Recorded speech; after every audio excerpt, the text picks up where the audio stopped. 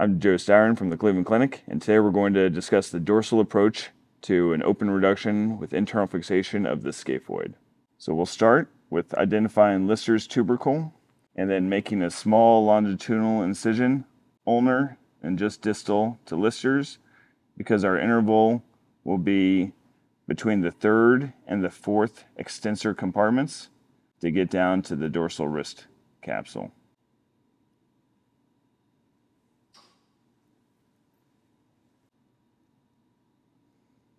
See the fourth compartment here, the third compartment over here, and once we retract those tendons, then we'll get down to the wrist joint capsule itself.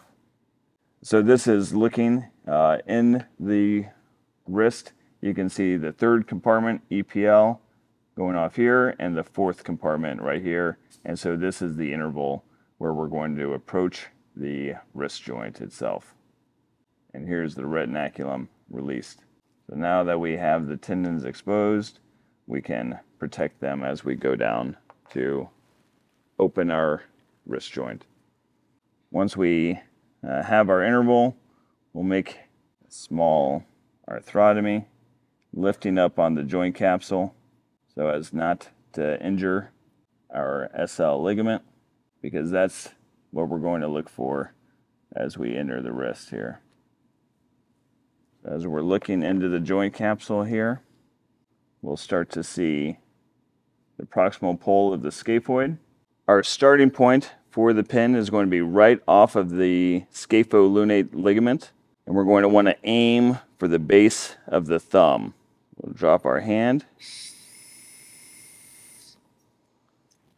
and then we'll check our pin position under fluoroscopy. So on the AP view, what I'm looking for is that it's right down the center. You see it coming right through the tip of the proximal pole and ending right at the crest of the distal pole. So it'll be right down the center of the axis there. And then on the lateral view, since I'm trying to get in 2 screws into the scaphoid, I have one that's going to go along the dorsal ridge and leaves me space to have another parallel to that right along the volar cortex of the scaphoid as well. Now that I like the guide position based on our fluoroscopy, I know that I want this to be the dorsal guide wire, but I want to place a second guide wire parallel to this one, slightly more volar, so that I can have 2 screws across the fracture site. I can use this parallel drilling and guide pin guide to accomplish that. There are different holes on the guide because the nano and the micro will use the smaller. The nano guide pin is 0.7 millimeters and the micro is 0.9 millimeters, so both can be accommodated by the smaller holes, whereas both the mini and the standard screws utilize a 1.1 millimeter guide pin and will use the larger holes within this parallel guide. The distance between the pins is adjustable between 2.5 millimeters and 20 millimeters. Since we are placing a micro screw, we're going to have the tail of the screw is 3 millimeters, so we want the pins to be greater than 3 millimeters apart. So we're going to place this just shy of the 5 and tighten it down.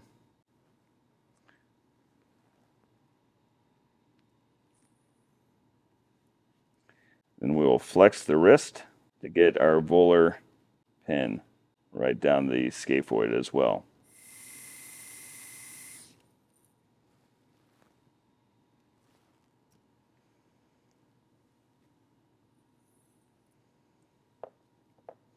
We can look in here and see both guide pins just off the SL ligament into the proximal pole of the scaphoid. All right, so what I'm looking for on the lateral for our fluoroscopy here is that the pins are right down the middle. Here's the outline of the scaphoid. We'll have good fixation. The pin length is right at that distal pole. So when we measure the length of these guide pins, we know exactly what we're going to need. So looking here, I on the AP, I can see the guide pins coming right down the axis. I want to be able to look right down the scapholunate interval to make sure they're all within the scaphoid. They're not too ulnar where they're going to cause a problem with the scaphoid articulating with the capitate. They're all within the scaphoid on the AP view. And here, approximately, it looks like the pins are crossing and the screws may collide, but distally, the pins have plenty of space between them to accommodate the two screws. And if we go back to the lateral view, we see that approximately the pins have plenty of space between them to accommodate the tails of the screws, and distally is where they appear to be convergent. So we know that the pins are in different planes on the two different views and will not cause a problem for both screws to be within the scaphoid.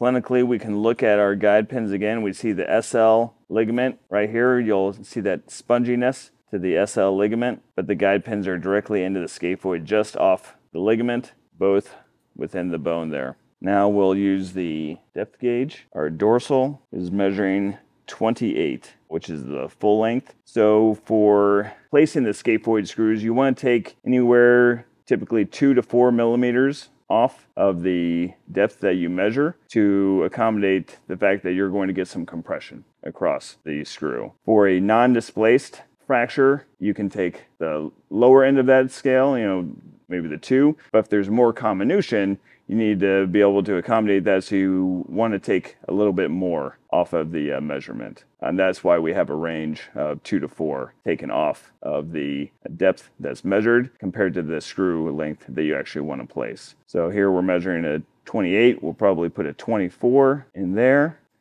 And volarly, again, we're measuring a 28 because they're right beside each other. So we'll put a second 24 in the volar aspect.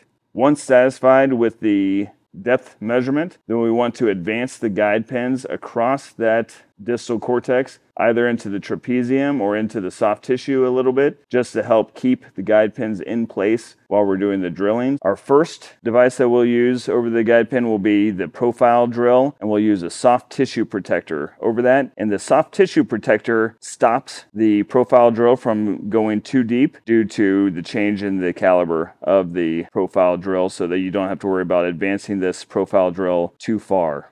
Once we've finished using the profile drill, now we can switch to the long drill. And again, the long drill has different marks on it so that you know the exact depth to which you are drilling. You just want to make sure that you can drill across the fracture site. So since we're placing a 24 millimeter screw, we want to drill to accommodate that across the fracture, but not necessarily too far. The markings are in increments of 5 millimeters.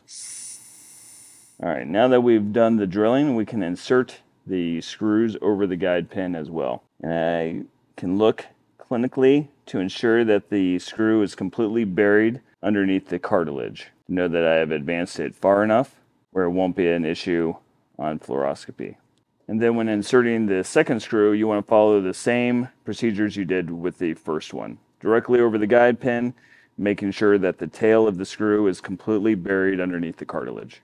Now looking at the AP, the screws are within that proximal pole and right down the center of the scaphoid. Nothing's interfering with the capitate, nothing's in the SL interval. And now looking at the lateral view, you can see the scaphoid screws are buried underneath the proximal pole of the scaphoid and not prominent distally either.